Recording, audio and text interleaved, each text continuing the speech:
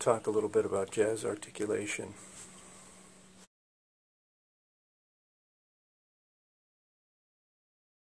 Articulation could be thought of as a subset of the entire picture of articulation on the trumpet.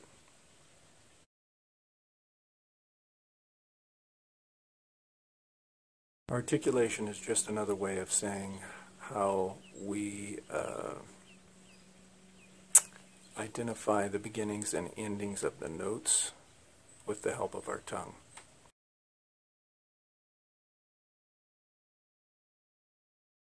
So, of course, working on jazz articulation is a subset of working on articulation in all registers at all dynamic levels.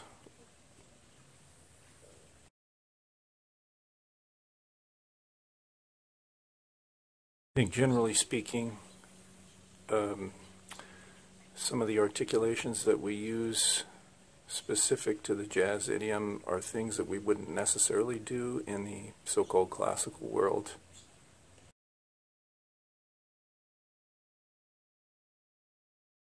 And vice versa, there's certain things in the classical world that we wouldn't necessarily want to do in the jazz world because they wouldn't sound right.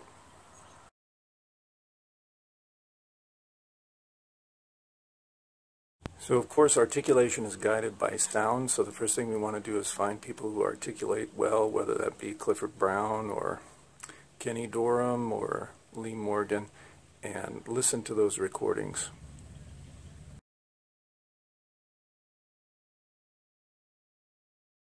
Studying a transcription, for example, of Freddie Hubbard, you want to try to notate as precisely as you can where he's placing his tongue and where he's not placing his tongue.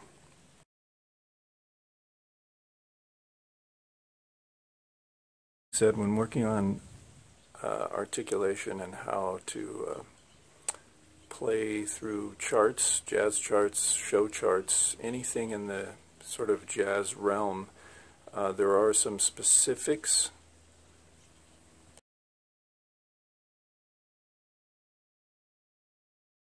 And I suppose we can call those specifics rules, but they're not hard and fast rules. They're guiding principles.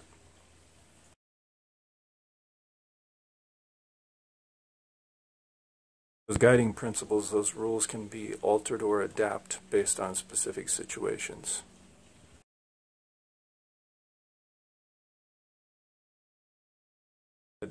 Through my educational process with various teachers who, prior to my generation played in the bands of Woody Herman, Stan Kenton, Buddy Rich, etc., the way that was transmitted to me was through a very specific way of marking parts.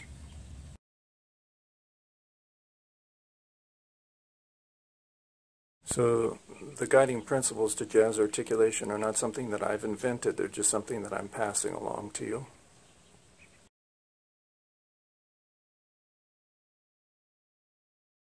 And generally, for the purpose of our discussion here, the type of articulation that I'm talking about pertains to basically swing time or any of the variants of swing time.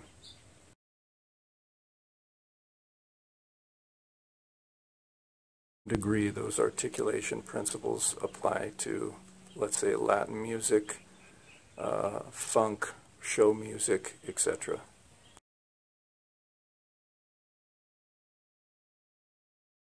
Get to the specifics of what I find myself saying over and over again to students in classes or in lessons. Let's cover one small side item.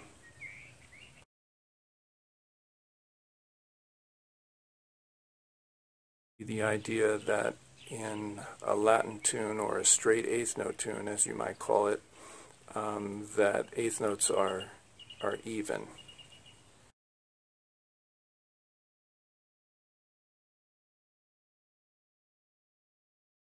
Say that I don't think eighth notes are absolutely even, but they're even within the context of that particular idiom.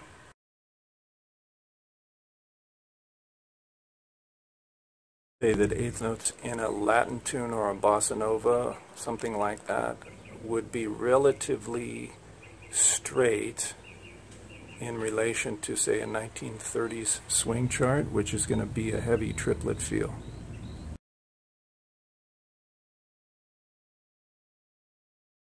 Of course, there's people that are experts in playing all kinds of different styles, and the differences between, let's say, 1940 swing and 1930 swing. And I think consulting with somebody who's a real expert with a very specific idiomatic question that you have would be a great idea.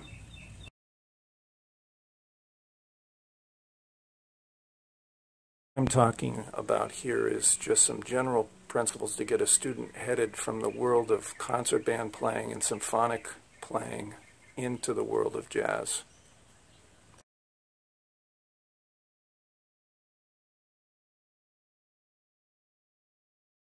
Say what we're talking about here is to get a person that's not accustomed to playing much in the jazz idiom to a place where they can begin to sound more correct within the jazz idiom in the context of, let's say, a big band or a jazz combo.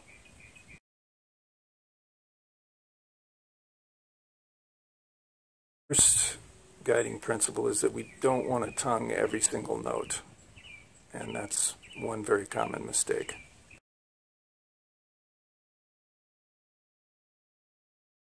Along with that, the alternative is not that we slur every single note.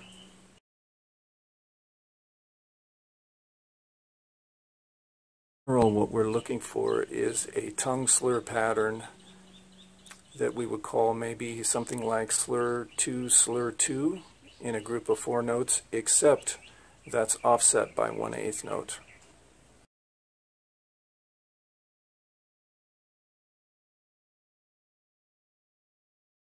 Include an example here of just a simple scale that shows that articulation marked in.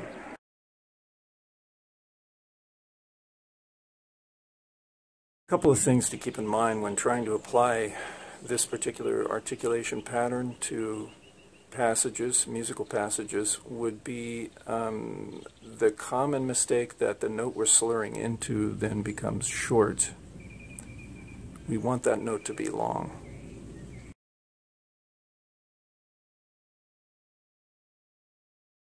I think it's safe to say that we want most of our notes to be legato and long, except for those notes that are short.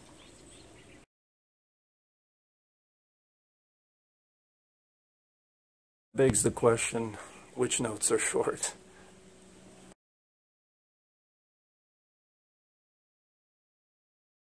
Those would be notes at the end of a phrase, notes that stand alone, generally speaking, quarter notes that are off the beat, eighth notes at the end of a phrase, quarter notes that are on probably count 2 and 4, more likely than counts 1 and 3.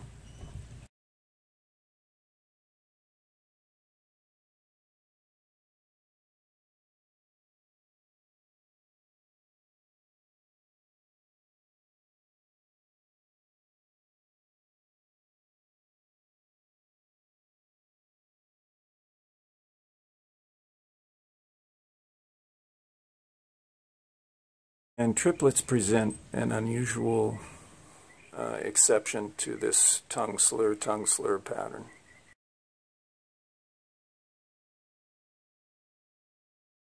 Fairly simple ways to cope with a triplet, let's say an eighth note triplet in the context of a series of other eighth notes.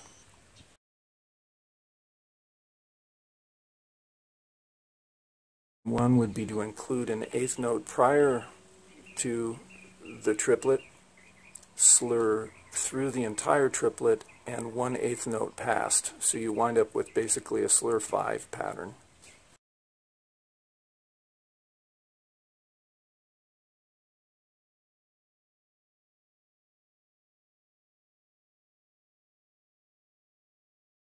Another option, which often helps with technical difficulties on the trumpet, is to slur an eighth note prior to the triplet into the first 2 notes of the triplet, tongue the last eighth note into what follows.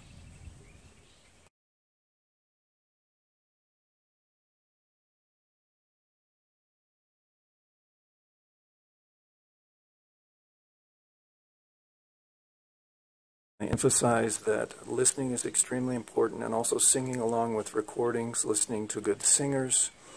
But basically what we're trying to do is imitate the human voice in some way.